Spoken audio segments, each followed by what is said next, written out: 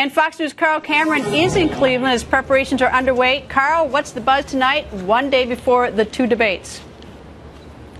Hi, Greta. Well, the candidates are beginning to arrive here in Cleveland. Rick Santorum and Marco Rubio both arriving here tonight, and the rest of the field will be coming at various times tomorrow. Wisconsin Governor Scott Walker is going to be a little bit later than the rest of the crowd because he's got to open up the Wisconsin State Fair tomorrow in his home state, something he's done as long as he's been governor. Of course, everybody's wondering what's going to happen. We'll have the first debate at 5 o'clock in the afternoon with the 7 candidates who did not make the top 10, and then the big primetime debate at 9 o'clock.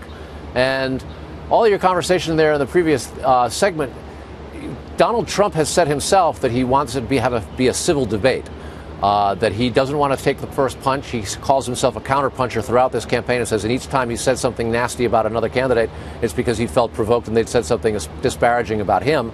But he has called the rest of the field incompetent and losers and said that the politicians in Washington and elsewhere in the country aren't getting the job done, so that you need somebody new like him. But Trump needs to do two things, really. Show that he can really plausibly fill the office of president. It's not so much always a comparison against the people against the stage for the Republican primary. There's going to be a Democratic nominee, but there's also the historic nature of the office. And he has to look like he can actually fill the suit and the seat at the desk. And in addition to that, the way to do it really is to show a real knowledgeability of policy. And so far, when he's been asked questions, he usually talks about what a great job he'll do, but not how. And that's something that I think you're going to see him have to answer for.